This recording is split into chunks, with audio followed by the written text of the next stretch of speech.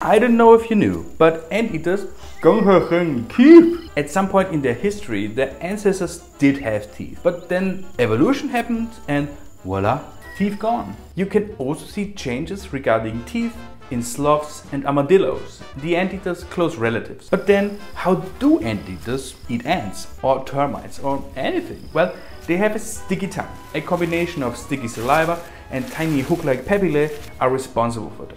Giant anteater tongues can get 60 centimeters long and reach deep into termite mounds. Insects get stuck and are slurped up. And once inside the mouth, the anteater squashes them against their jaw. And once swallowed, the insects are literally grinded to dust by small stones and earth that the anteater consumed while slurping up the insects. Losing their teeth paid off for the anteater because insects are rich in proteins and they don't need any dental insurance.